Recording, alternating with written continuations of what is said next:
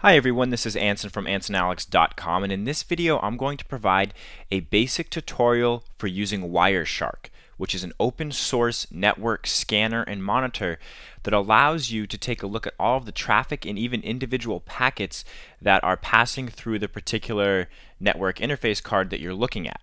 So I'm going to be showing you on a Mac computer, but this runs through X11, so the user interface should look the same whether you're using Wireshark on Mac, Windows, or Linux. So here I am, I have Wireshark installed and opened up on my computer, and I'm just going to go through some basic things here to get us familiar with the user interface, and then we'll start to take a look at some ways that we can look at how people might be trying to hack on our network or are scanning our network, stuff like that. So first off, when you open up Wireshark, the whole goal of Wireshark is to see what's going on your network. So let's take a look at what's going on right now.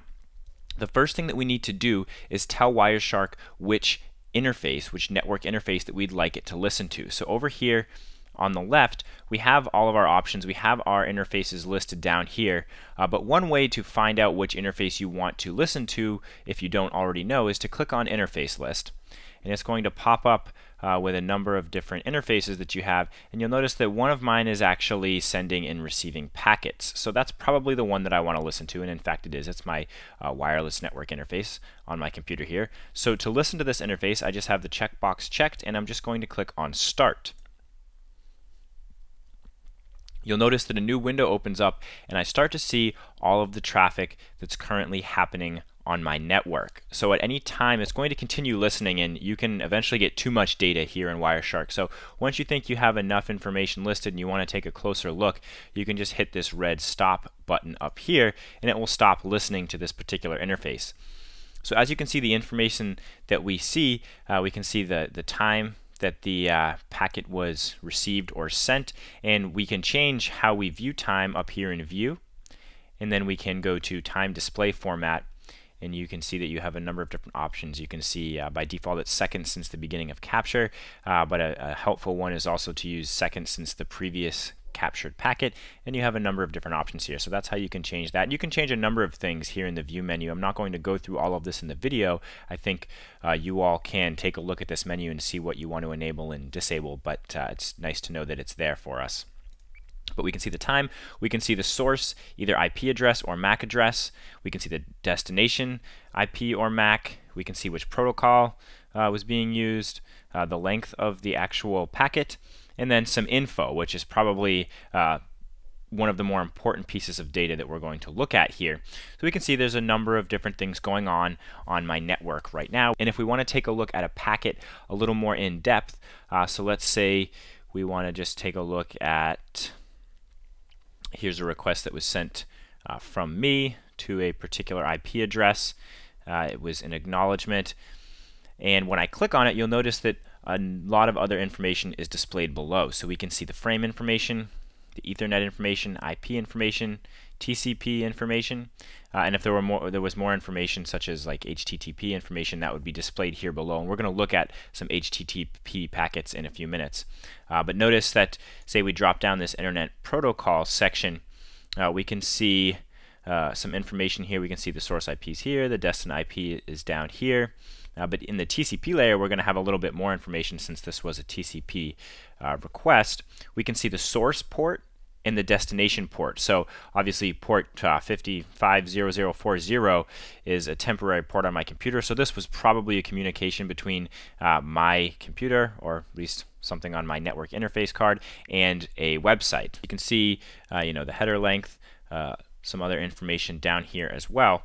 Now let's go ahead and let's take a look at an HTTP packet in a list here, but in order to do that we have to go to a website. So what I'm going to do is I'm going to start capturing again by clicking on this green shark button, and I'm going to start a new capture. So I'm going to continue without saving this current capture. And now what I'm going to do, it's probably going to start getting some information there, but I'm just going to go to a website. I'm going to go to my website, AnsonAlex.com. Let that load up here, and then I'm going to go back and take a look at some HTTP requests. So I'm going to minimize this. We're back here in Wireshark. I'm going to stop the capture so we don't keep bringing in more information. And I can see there's some HTTP requests right here. But in order to make this a little bit easier, because you can see how much information is in here. We're looking at all of the packets across our network. What we can do is we can use the filter up here at the top, and there's a couple of ways we can do this.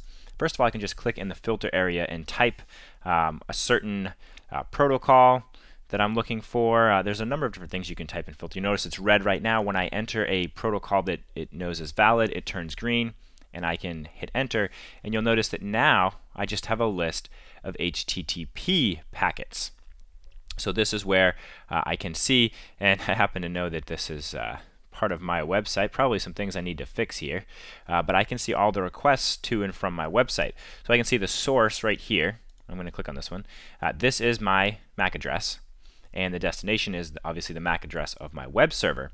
But when I scroll down here and I look at the additional information, you'll notice that I now have an HTTP section down here at the bottom, and I can scroll down and I can see that, hey, the host is ansonalex.com, and that's obviously correct. That's the website I went to. I can see which machine I was accessing this website from. So I was on a Macintosh, and I'm using Google Chrome. So we've got that all in there. So that's how you can look at some HTTP information here. Now, I mentioned there's a few different ways to use this filter. So for example, if we wanted to look at all of the packets that are coming from this source right here, this source IP address, I can right click on this packet, and I could go down to apply as filter, and I could say and selected. So we'll look at the filter we already have in there, which is HTTP, and this selected source IP address. When I do that, you'll notice that now we still have HTTP up here, but we've also entered the source IP. So now we're able to see all of the HTTP messages that were sent from my computer to my website, because I filtered by the IP address of my computer up here. So we can see all of the messages that were sent. Alternatively, we could have gotten rid of the computer. We're going to go back to HTTP, and I could have clicked on source 2400 starting, at least with that MAC address, and I could have applied that as a filter with the selected. Now we're looking at all the messages that were sent from the web server to my computer. So we can see there's a lot of text and CSS files. Obviously, we can click on the particular packet and take a look down here in the HTTP section to find some more information. You can see I use a Cloudflare server there. So there's some great information in here as well. We can even look at the media type because this was an image. So that's down here as well. We can see the size of it. One thing that I do want to mention, I only went to one website, so this was pretty simple, but if you have a browser open and you have a number of websites open in your browser, there might be some asynchronous talk going on between that web server and your client computer. So when you run a capture here on Wireshark, you might get a bunch of gobbledygook. So it's a good idea if you're troubleshooting a specific problem to close all of the other websites that you have open so that you can sift through the data a little bit easier. So now we've taken a look at how we can capture some traffic on our network and how we can take a look at some of that traffic and drill down a little bit. I'm going to go back and I'm going to unfilter this here because one thing I want to show you now is one way that you could possibly find out if there's some malicious activity going on your network interface card and how you could maybe stop that. So I'm going to take a look at, you'll notice that here's an acknowledgement. I'm going to see if I can find a reset. So I'm just going to scroll down here. And actually, you know what I'll do is I'm going to run a new capture because there's too much information in this one. And we'll see if we can find what we're looking for here.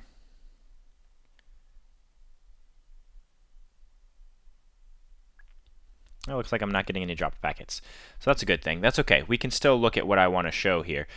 Basically, if we take a look at one of these packets, and we'll take a look at really any of these should be okay. We don't want to look at one that's being sent to myself. So this is good. So we've got a message that's being sent from my computer to someplace else.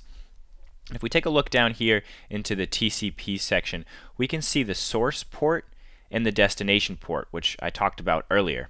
Now, this message was sent from my computer, so it wasn't accessing my 443 port. But let's say I have a packet that I'm seeing coming from a weird IP address or a MAC address, and it's trying to talk to my computer, and then my computer keeps dropping it. You'll see an RST message over here in the info section, which means my network is basically saying stop talking to me, and you'll see that over and over again. And First of all, if that request is going to multiple ports on your computer, then they're probably doing a network scan to find out any ports that are listening, any ports that are open within your network.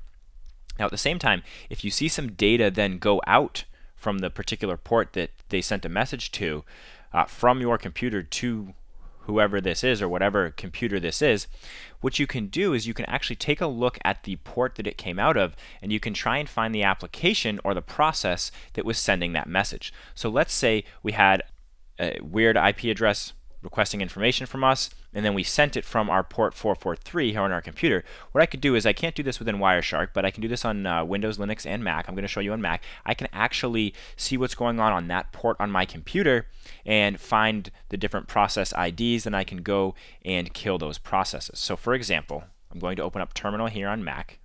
This would be Command Prompt on Windows. And I'm going to enter the command to see what's going on the different ports on my computer. So I'm going to type sudo ls0f space -i, and then I'm going to look at port 443, going to enter my password. And so I can see there's a number of different things going on my port 443. It's a pretty well used port. I can see Spotlight is using this port, Calendar, Google is using it as well. So what I could do is, you'll notice that there is a section for the PID, that's the process ID. So let's say here's the process that I think is causing my computer to send out information that I don't want it to send. It's process 221. So then I can open up Activity Monitor here on Mac, and I have all my processes. I could sort by the process ID. I could find process 221, here it is, Google Chrome, and then I could kill it. So that's a real quick way to find out using Wireshark, find out which port your computer is sending information from that you don't necessarily want it to send information from. Then using that port number, find what process is sending information from that port, and then you can then kill that process. So that's just one useful way to use Wireshark. I'm obviously using this on a client computer with just my network interface card. This computer is the only thing that's using that network interface card. But if you had a server or a router that you can run Wireshark on, you could then see all of the traffic that's going on within your internal network. So at a small, medium-sized business, maybe somebody's having an issue with something, maybe you think you might getting a DDoS attack, you'll be able to see that. Like I mentioned earlier, if you're getting an attack, especially a DDoS attack, you're going to see, I don't have any in this list here to show you, but you're going to see a lot of the RST packages where your network is sending a message back saying, I want to stop talking to you, I don't want to talk to you, and then that outside server continues to send packets into your server. That is a DDoS. You can get at least the destination IP, maybe the destination MAC, do what you need to do with that, but Wireshark is the tool that allows you to gather that information. There's a number of different filters, and you can change certain things here in Wireshark. So if I go to View, I could change the coloring rules. So by default, this is where you'll see the default coloring rules that are used for Wireshark, but you could change these if you'd like as well. So that's a very useful feature. You can export data here within Wireshark just by going up to the File menu, and you have all of these export options. So you can export specific packets, packet dissections, different objects, HTTP, whatever you want to do, you can always export that information. So it's a very, very useful tool. I hope you found this video helpful. If you have specific questions about Wireshark, let me know in the comments section below here on YouTube or on AnsonAlex.com, and I'll do my best to answer those questions. Again, I hope this video was helpful. If it was, I would really appreciate a thumbs up here on YouTube. Don't forget to subscribe to my YouTube channel for more technology tips and tutorials. That's all I have for you for today. This is Anson from AnsonAlex.com.